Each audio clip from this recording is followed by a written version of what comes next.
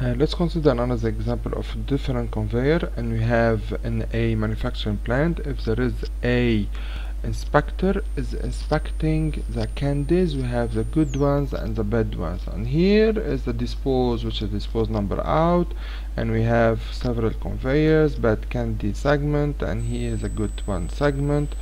And let's see how does it work. As simple as that. So just we slow it down.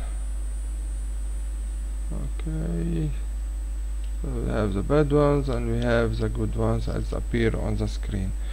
And if we go back to the program, the good one inspecting the candies based on probability, like 10% of units are bad and they're conveyed on its own, as we've done in this other example. To make this example clear, you just have to go through the multiple conveyor lesson 3, which is inspector decide on the good and the bad parts in a conveying system. So try the arena conveyor lesson 3.